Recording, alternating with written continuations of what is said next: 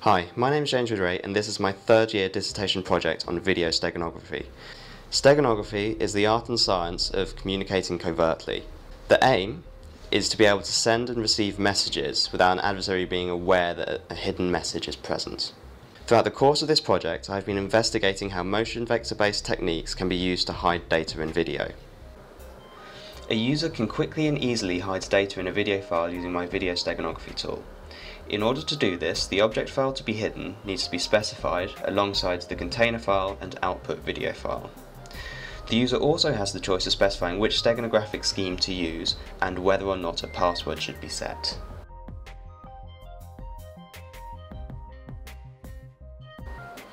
To extract hidden data from a video file, the user will have to provide the correct password and steganographic scheme used to hide the data.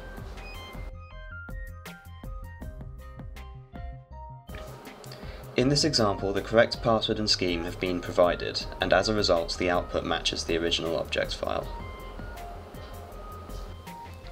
In order to provide a more comprehensive solution, messages are encrypted with full 256-bit AES encryption. The use of cryptography eliminates trends and correlations in the data that's embedded in the video.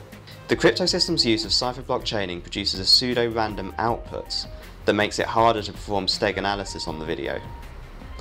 Steganalysis is the opposite of steganography. It is where an attacker will try and determine the presence of a message. Knowing the nature of the message is not important, just knowing whether a message is present or not is enough to break a steganographic system. This software application includes several tools that are designed to aid the steganalysis process. These tools allow the user to visually compare video frames and inspect the motion vector values and structure of a video file. My tool is the only publicly available solution that hides information in modern video codecs such as H.264 using motion vector-based techniques.